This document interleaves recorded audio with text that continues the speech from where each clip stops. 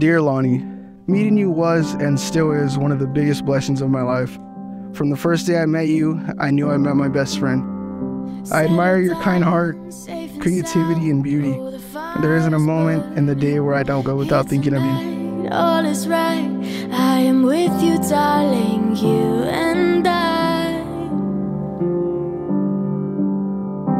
You and I. Today, as we begin our new adventure of marriage, I vow to honor you and to love you just as Christ loves the church. I vow to be your support when you need it in the good times and the bad times. I vow to have Christ as the center of our marriage and of our household. I vow to protect you. And lastly, I vow to commit my life and love to you and to our family until death do us part.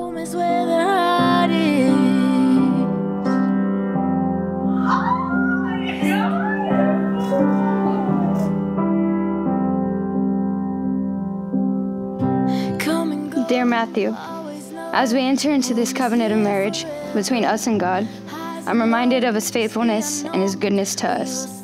You've been truly a prayer answered for me.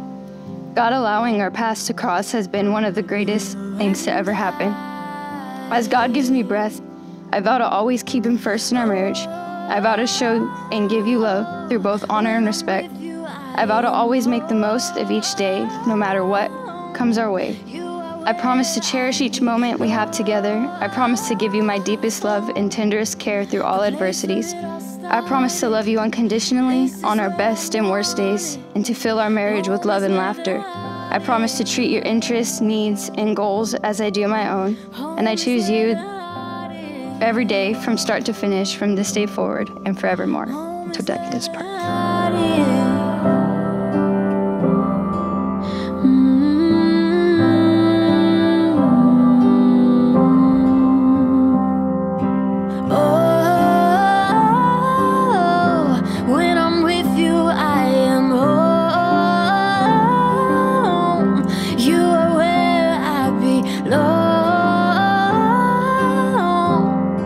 The place where it all started, this is where I'm wanted. Home is where the heart is.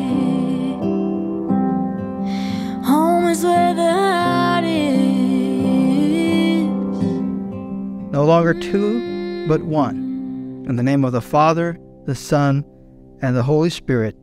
Amen.